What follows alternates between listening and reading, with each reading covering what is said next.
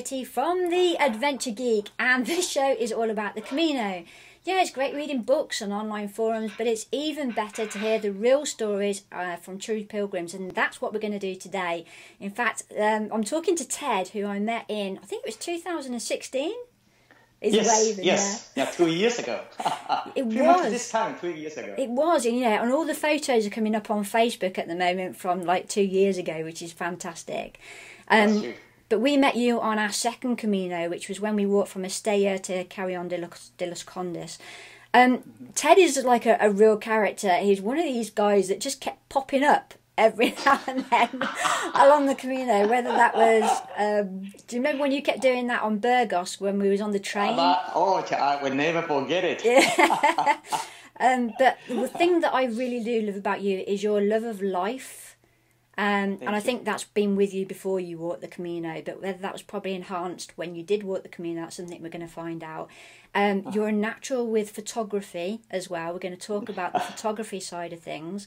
Thank you. And obviously you're a tour guide by trade, so perhaps that's probably where we're going to start, is just saying, you know, where you're from, what you do in your day job, and, you know, did the Camino have a bit of an impact in your day job at all? Yes. First of all, I live in Vancouver, but originally I come from Taiwan, a small island in Asia. And as you know, my trade is a tour guide. I'm in tourism industry for many years. And, walking Camino means a lot to me. And something quick.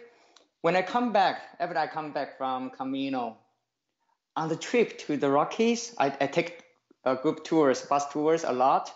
So whenever I have a chance, I play my 20-minute video to my passengers. I want them to know what Camino is. People have to know Camino, the existence of Camino first.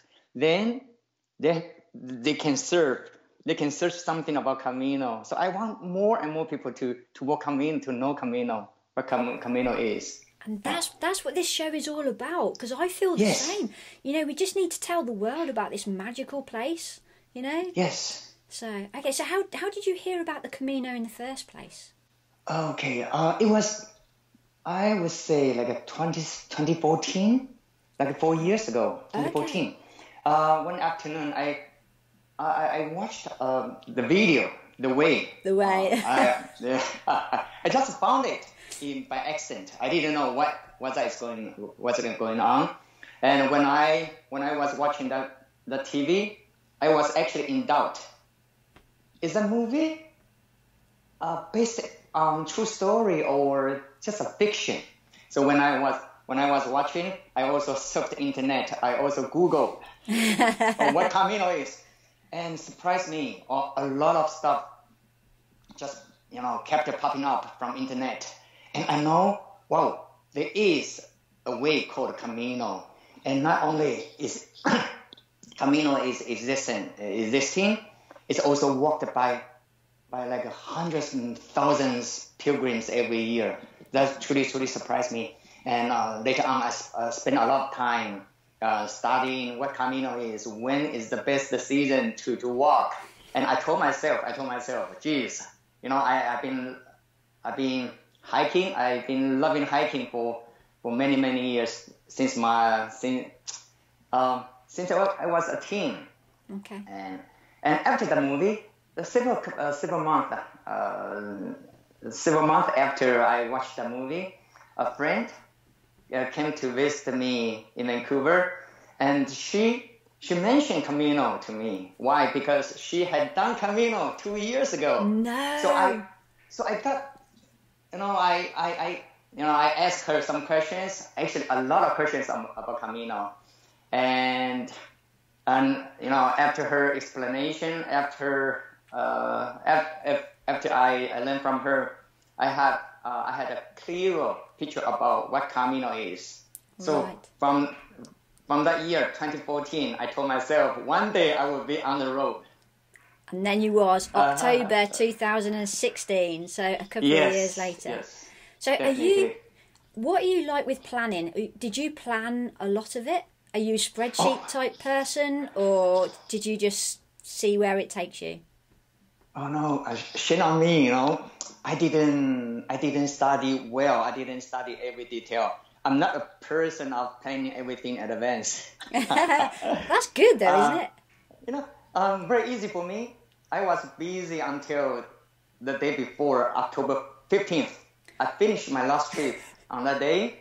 And about a month before, I had my wife to book a flight ticket for me.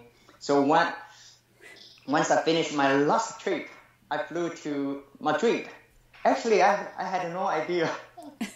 I did book the train from Madrid to Pamplona, but after Pamplona, I had no idea how to get to St. John Peter Port. And even the last bus was canceled. Not canceled.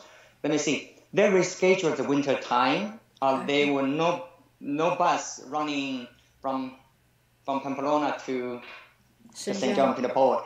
And I was sitting at the bus station and thinking where to go, how to get there. And two guys from Israel, a couple from Israel, they also got to the same place. They would like to go to St. John Peter Port as well. Okay. And so we took a taxi. We shared a taxi from Pamplona all the way to St. John Peter Port. Yeah, and so that's what the Camino is like. You just get talking to people, and you hop in a taxi with complete strangers. That's true. But once you talk with them, you become friends in a minute. Yeah. Amazing, eh? And also, when I got to St. John Peter Port, I didn't know where to stay. Okay, a lot of unknowns to me, which is the best part of my adventure. Absolutely. And, I think I probably spoilt it for me because I read every forum going. I knew more or less everything about the Camino before I went. And, is that right? Yeah, and I think that probably spoilt it a little bit. And I think now looking back, I'd much rather have your sort of adventure. Mm-hmm.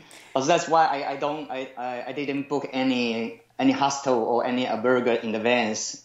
I know I can stay wherever I got to.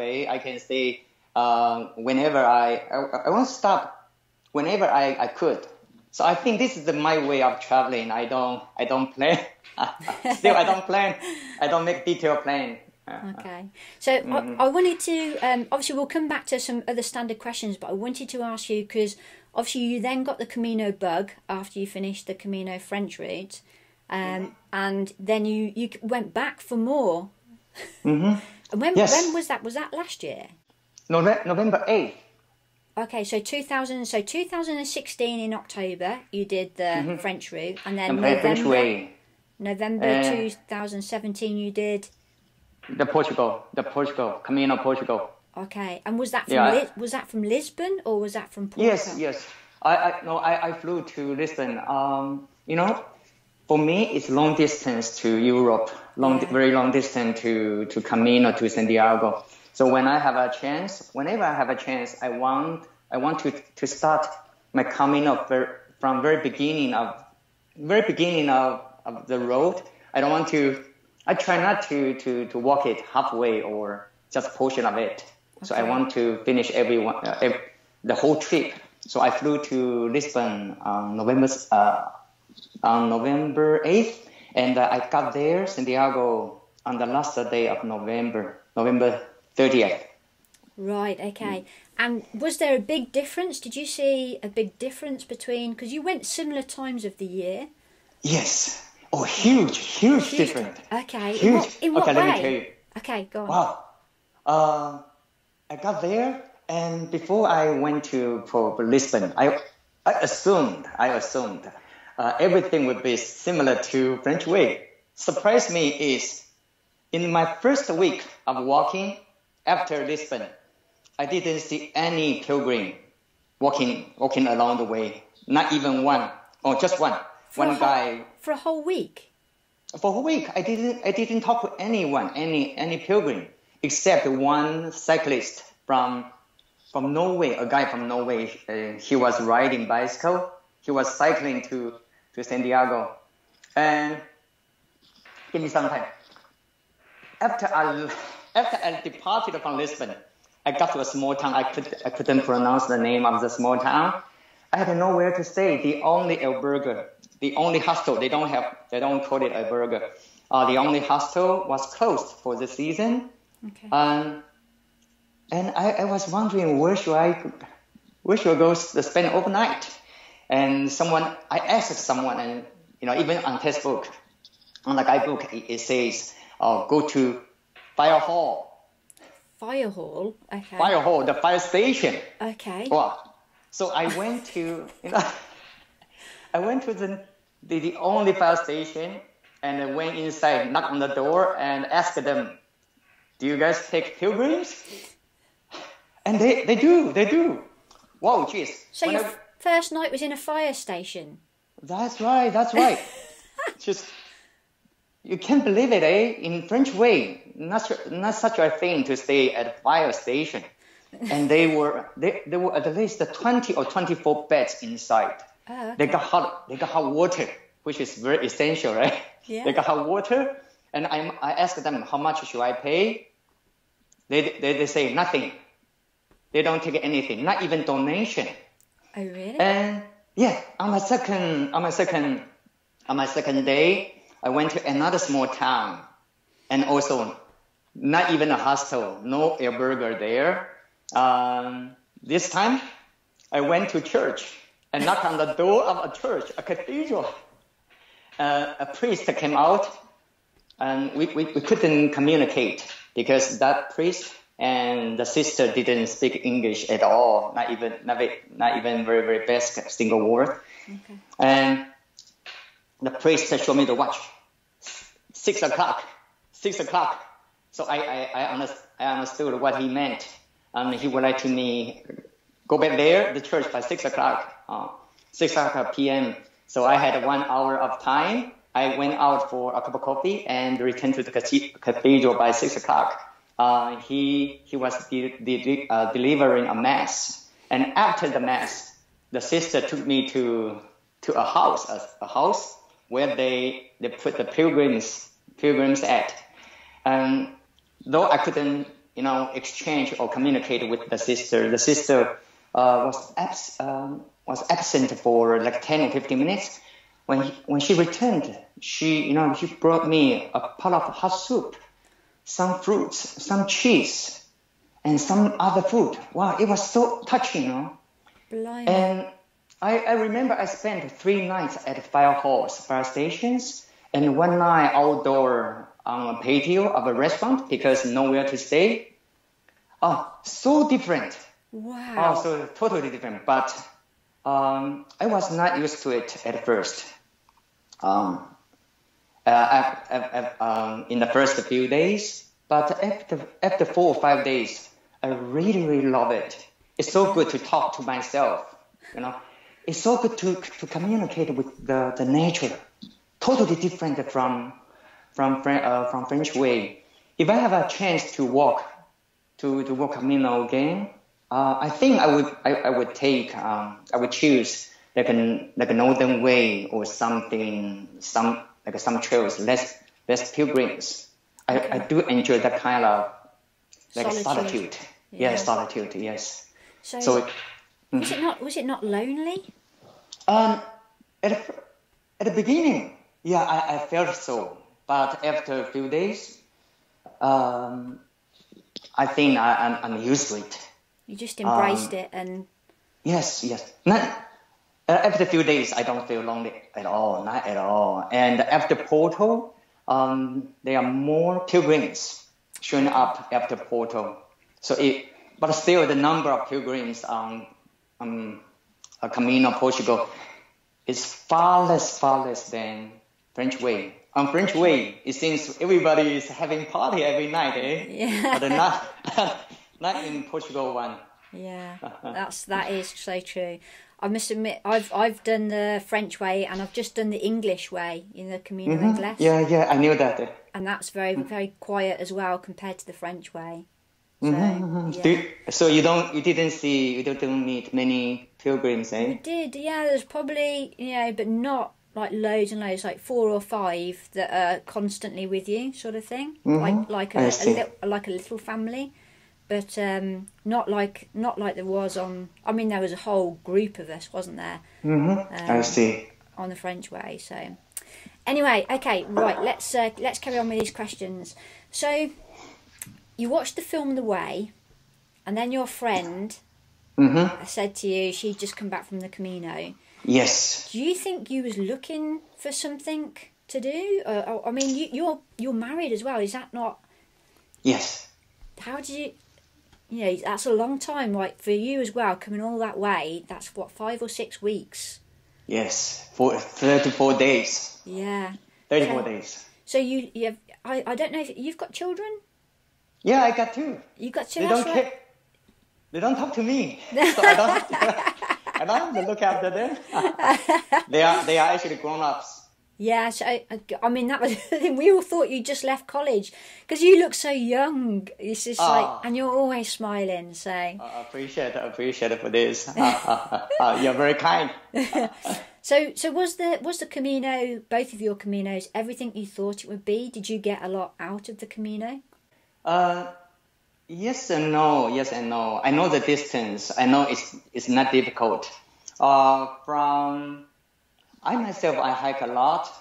I always hike a local trail called Gross Grind. It's 2.9 kilometer long trail with 853 meter in elevation gains. Okay. So it's pretty tough. So I walk that trail quite a lot. Therefore, I don't mind the long distance. I don't mind even the hills of the Pyrenees mountain. But one thing I didn't take into consideration is the weight of the backpack. Okay. Oh, geez. That was beyond I could imagine. After carrying like 13 or 14 kilograms of backpack and walking after 20 or 25 kilometers, geez, that weight really, really killed me. So that's to me, the first 2 weeks was the hardest part of my whole trip. I have to get used to it physically. That's the thing. Did you take anything that you thought you should have left behind? Did I remember? Did you have a really nice camera, like a heavy camera? No, I didn't. I didn't. I used my phone. For everything, for videotaping, for taking pictures. Okay. But recently I got a new phone because I was I'm preparing for my next Camino. I would like to have some nicer shots. Right. Where are you going? So when? Probably not by the end of the year. If I'm lucky, I would like to take it by maybe February next year. Wow, okay. Well, yeah. I'll watch out for those posts of you saying you're going. So talking about photography then, so you definitely had an eye for photography. I'm going to mention the doors. Now, you took some photos on the Portuguese route. I was watching it on Facebook, and I was like obsessed, waiting for your next update. You know, it was like, where's Ted? And when you didn't post for a couple of days, I was thinking, oh my God. And I was looking for the photos of the doors. Now, what made you take photos of doors? Okay, I myself, when I was in college, my major was industrial design. So I myself, I like beautiful stuff or any designs.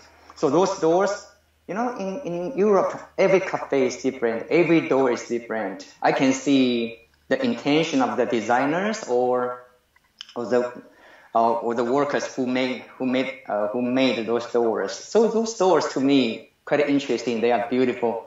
Not only I took the pictures of the doors, I also took the pictures of the ground, the gravels, or the trails. You did. And also, I think for a city, not only the buildings reflect the city itself, even the doors, the designers, the roads, even statues could reflect the spirit of a city. So that's the really, not only walking Camino, I also walk Camino as my sightseeing trip. So I want to leave some memories about about everything I had gone to. Okay. No, I mean, if there's one thing that I wanted. Do you remember? I can't remember the name of the place it was now. We was all really tired, but there was a castle up on a hill.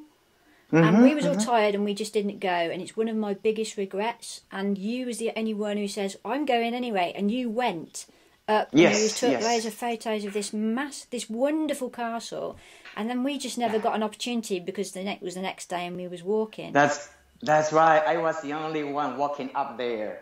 I took some pictures from above. I can't remember where castle. Of course, that castle is abandoned. Yeah. It's abandoned. Yeah. I think it was actually on Halloween night or something like that. I remember. So there was this really abandoned castle up on a hill in the middle of nowhere on Halloween. I couldn't remember the name of the city we stayed. We shared the same burger that night, right? Yeah. I think it was where we did the wine thing, you know, the guy with the wine. Yeah. Like a restaurant is in a cellar, right? We're turning a long bean with bean. Yeah. Me and Juliet, we were turning the long bean. And the guy we also went down to the cellar. That's right, with Bubba trying to Big Bubba trying to get in those little holes in the cellar, which was quite funny. Yes. It was a nice place, one of a beautiful memory. So while we're talking about the Camino, let's talk about food and drink. Well, speaking of the food, I myself, I'm very easy about foods. I'm not picky. But I do, because I have been to Spain for several times before Camino. I always loved Spanish foods. I always loved them. And before I departed for Camino for French way, I told my wife, when I go there, I would like to have a lot of wine and coffee. Coffee, I'm a big fan of coffee and wine. And so every morning, we always had some coffee con leche and what else? And the croissant. Even croissant satisfy me a lot. I enjoy every croissant. I have a stomach of bread. I like bread very much. I love everything.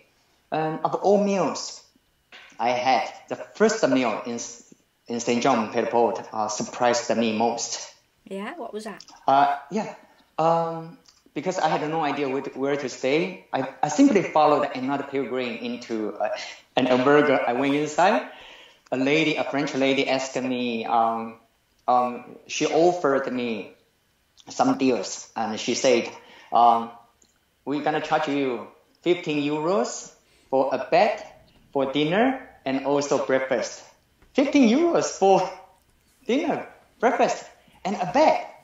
Jeez, with $15, I don't think I can buy anything in Canada. No. So of course, I check in, and when they served the dinner, let me see, they made like 5 courses. Wow, 5 for 15 courses. euros. Yes, big soup, salad, even goat cheese. Even nowadays, I can still remember the flavor of the goat cheese in my mouth. Wow. It was fantastic dinner I had. So it was really, really good one. And every day, my pilgrim menu, and they were like 10 euros, 10 euros. I enjoy them very much. That reasonable price doesn't discount any quality of the food. I like the freshness of the salad. I like the rich of the soup. So I enjoy it very much. And after a few days after walking Camino, I realized one thing: I'm not going to lose weight. After the whole trip, I might gain a few pounds after walking Camino. It's better because you got the wine as well. Because with every pilgrim meal, You know, I think the wine is cheaper than the water. Oh, that's true. That's true. Oh. Okay, let me give you another story. Okay. So one night after Pamplona, I went to a restaurant for dinner. I order fish as my main course, and when the waiter served me at the table, he gave me a bottle of wine, and I told him, "Oh, I didn't order any wine," and he said, "Oh, the dinner comes with a bottle of wine." Oh, I can't believe it, a bottle of wine. You know, to buy a bottle of wine for in one Canada. person. For one person, and I couldn't finish it. And he said, "Oh, it's okay. If you cannot finish the bottle of wine, you can take it home. you can take it with you." Wow. So from that day, I told myself, I'm going to enjoy wine whenever I have a chance. So wine for breakfast, wine for Yes. lunch. Yeah, that's why no one loses weight. Why not? So cheap, eh? With 1 or 2 euros, you can have a bottle of wine. Yeah. So after I returned to Canada, I didn't buy any bottle of wine in first month after I returned to Canada. They are so expensive here. Yeah. Compared with wine in Spain. And England's the same, so it's so Is that right? expensive. Yeah. So. Okay. Right. Would you say? This might be a personal question. You don't have to answer it. Would you say you're a spiritual person or a religious person at all? No, I don't have any religious beliefs. No, I don't. And I know there are a lot of people walking Camino in terms of religious reasons or spiritual reasons. For me, I don't think I'm not even a spiritual person or spiritual reasons to walk Camino. I simply took Camino as my adventure. You like your adventure? Yes. That's one of the reasons, one of the 2 reasons. Yeah. Okay. So when you got into Santiago, how did you finish? Was that with friends? Was you on your own? Or? Oh, I spent my last 7 days or last 10 days with one guide, Mark from Czechoslovakia, and the other lady, a lady of 30 years old, roughly, like in early 30s, from Germany. Okay. We spent a week together. So we walked into Camino. I walked into Camino, Santiago with them. Right. So we got there simultaneously. And the Portuguese route? Portuguese. Did you walk that on your own, or? No. I had a friend. Joined me from Porto. So me and my friend, we walked into Camino at the same time. Okay. So I'm not by myself. Did you feel the same sense of achievement both times? Yes. So definitely. Very emotional. Okay. Even with my second trip, still I felt emotional. Okay, that's beyond words, It's an achievement, isn't it? And you see, and suddenly it's there, and it's just like, wow, this is just amazing. And also a dream came true, eh? Yeah, absolutely. Yeah. To most people, it's a dream came true. So, if you're not religious, did you still do the pilgrim mass in the cathedral? Yes, I did. Yeah, why not? For me, it's a thing I have never seen, and not a chance to participate. So I don't mind. But I don't know in the future if I would become religious or not. But I enjoy the religion stuff very much. Okay, I mean it's something that's very peaceful, I think, in the that's cathedral. True. Saying that there's a lot of people there. Did you see the swingy thing? You know the Yes. Yeah. How did they call that? I can't remember. Everyone's going to be screaming at us watching this. It's called the. So we call it the big swingy thing. Yeah. And we all knew that. I knew that from the movies, from the film, the way, and to see it in person, to feel the vibe of the entire cathedral. That was different. It is an amazing sight, and again, it's quite emotional watching that. So that's true. All right, confession time. How many times have you seen the film The Way? Only once. You just saw it that once. You've not seen it again since. No. I would like to, but if I have a chance, I would like to watch it again. So I believe from my second watch, I can learn something or know something more about the movie or the intention of the movie. Yeah. Mm-hmm. How about you? Too many times, I think. Do you know what I did on my my first solo trip? The Way has actually got a like an album, so you can listen to the album. So I got my earphones in on the Meseta part. I was just listening to the songs from The Way, or I was listening. I've got the film downloaded on my phone. So, I see. That's a bit sad, I know. I have one question for you. Yeah. Do you feel same when you rewatch the film? Do you have the same feeling about the film, or every time you watch it, you have a different feeling about it or about the movie? I think when you've walked it, you watch it to reminisce. It's like, oh, I've been there and I've been there. Oh, I know where that is. Or you criticise it a little bit. It's like, he's in like Zubiri, and then the next thing is they've got a shot of him outside the Orison and it's backwards. So yes. So it's a movie, eh? They're making a film, but it still gets my heartstrings. It's still an awesome film, I see. So yeah, I'd say, and they get to Burgos and his bag gets stolen. It's like, I know where that is. So it's not a real part of the life, eh? Maybe it's inserted in the movie. Yeah, it is, but it's still a good film. Okay, so sure. Your most memorable story of the Camino, do you have something that you perhaps haven't shared with us yet that you think, oh God, I need to tell people about that? Yeah. The most memorable time on my first Camino is my day 3. Okay. After Pamplona, After Pamplona, I was walking towards Zubiri. No. That's the day before Pamplona. From Rosenvalles. The Zavanillas, yeah. And it was the day towards Pamplona.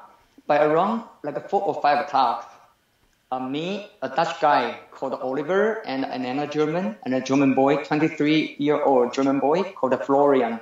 3 of us got to Rurim, which is 7 kilometers before Pamplona. We got there. I was tired, but I also believe they too, Oliver and Florian, they were also tired. I only had 2 pieces of toast the morning. I was starving. But too bad, the only burger had been closed for the season, and the only restaurant was also closed. Oh God. So we couldn't find anything to eat. We were discussing to go or to stay. And when we were discussing, a French couple passed by and they hitchhiked. They hitchhiked and they were successful. We saw them get onto a car and someone took them somewhere. So I was thinking, oh shoot, maybe I should hitchhike, yes. But eventually we decided to stay there. The problem is we had nothing to eat. But on the patio of that burger restaurant, there are some grapes, ripe grapes. So we took some grapes for snack for dinner.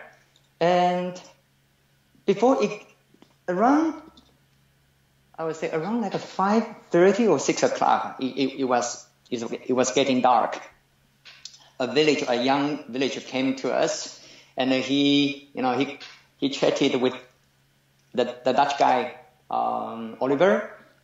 Oliver could speak 4 languages: the German, Dutch. They are amazing. He also speaks English, and so they talk a lot. And after a while, that young village came back to the patio with what?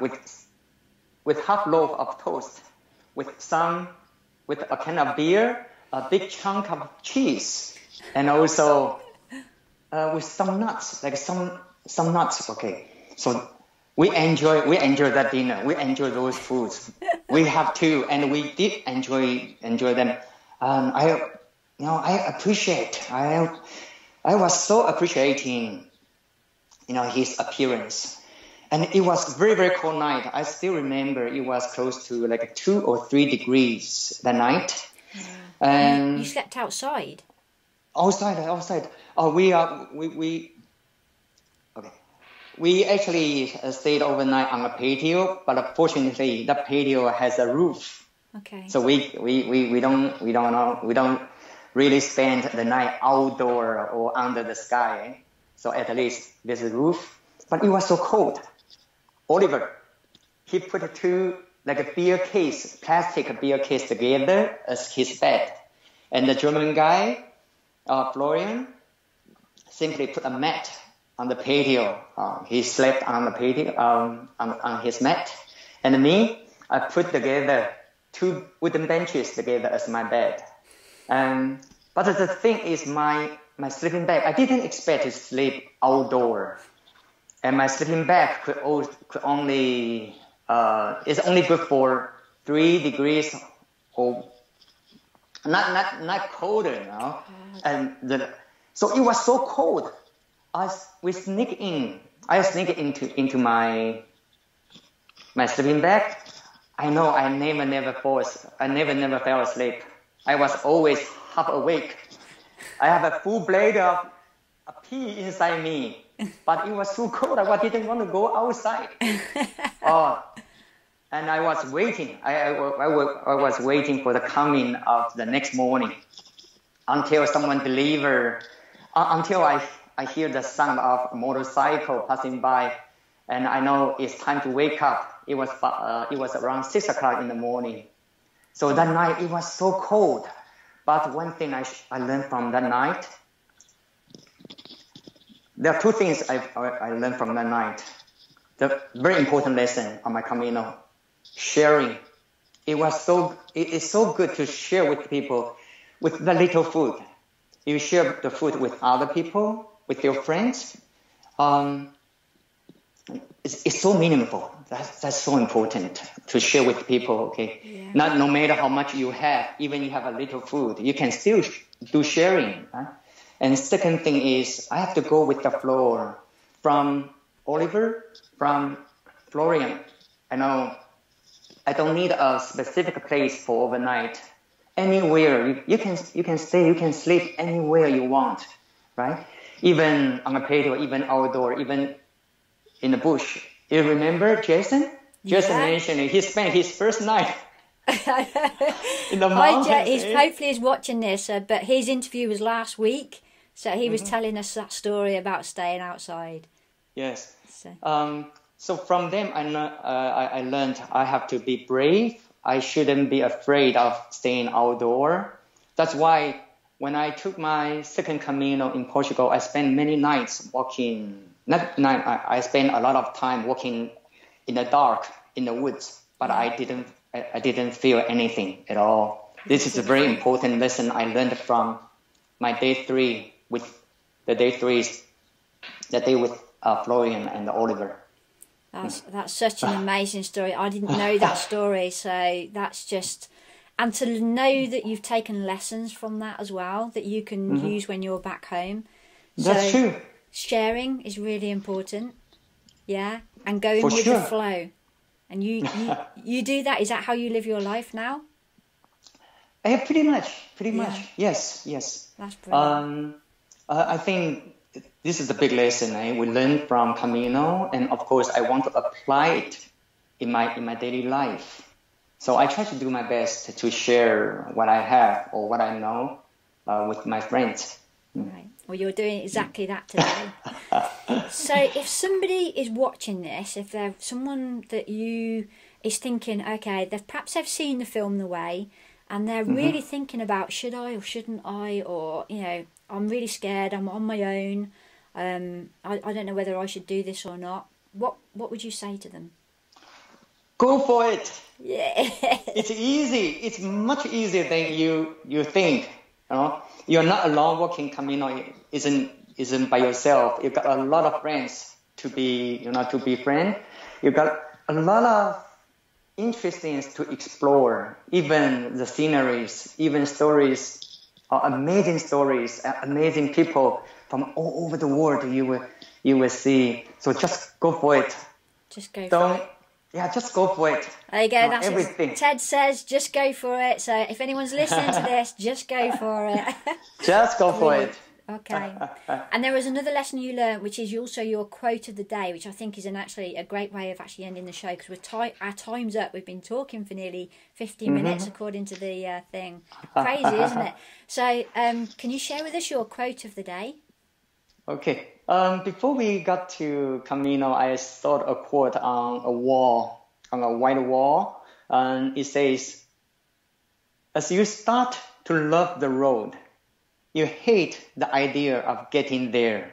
Oh, I totally understand what the writers felt, you know. So, and also before I arrived in Santiago, and my two friends. I mentioned them. Stefana from Germany, and the other guy, Mark from Czechoslovakia. We intentionally slowed down our pace because I didn't want to get there too early. Just like the quote says. Yeah. I want to enjoy every minute. Before I got there. That's such an important quote as well. And we do enjoy it. It's not about the destination. It's about just enjoying those moments. And I think, do you remember my friend Julie? Of course. Yeah, Julie in this last Camino, she just absorbed every single little part of the Camino. She spent like 3 hours just watching a saxophone player and doing some dancing just on her own and stuff like that. And it's something that I missed. I was like always about getting to the next place and seeing what time I can get there. And it's not something that I've still not quite got there. So I shall also take that message with me. I'll have it tattooed on my forehead. So,